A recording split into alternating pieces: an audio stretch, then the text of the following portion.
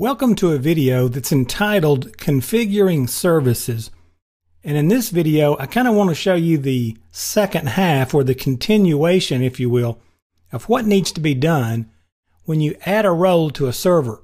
Now, what I've done here to save you the pain of having to watch me choose a bunch of things and then let the server just kind of click and hum is I've gone in and added the role for the DHCP server. And when you do that, when you go in and add a role, and I'll talk about that in other videos, what you're going to see is that you will end up with the Add Roles and Features wizard showing you that you're viewing the installation progress, and it's almost a bit confusing the way they've laid this thing out. But you will notice that it says kind of in small print here, configuration required, installation succeeded.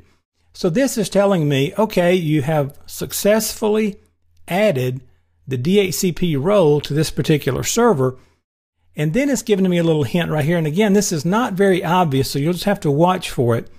Notice you can launch the DHCP post-install wizard.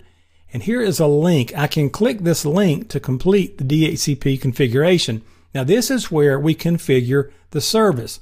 We added it as a role, and what we've added that is a role now becomes the DHCP service. So watch the terminology there.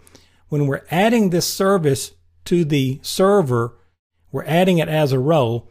And once that role addition has been completed, now we're configuring a service. It's a little funky, I know, but just go through it kind of slow and you'll get it. Watch for this terminology on the exam.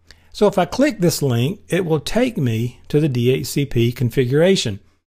But even if I don't want to do this right now, this is the next thing I want to show you. I can close this. Okay, so I successfully installed it.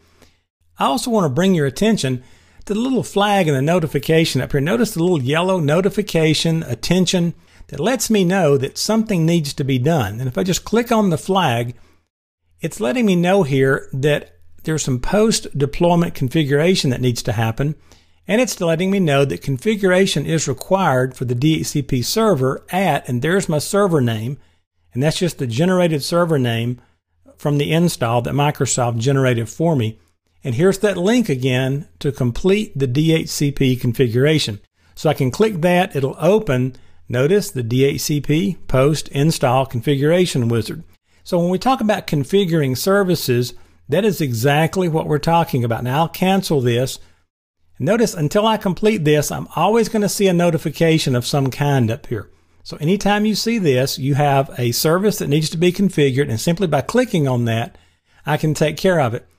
You can also avoid this whole thing simply by going back to the end of the server role addition screen that tells me that I was successful in adding that role, and click that link there.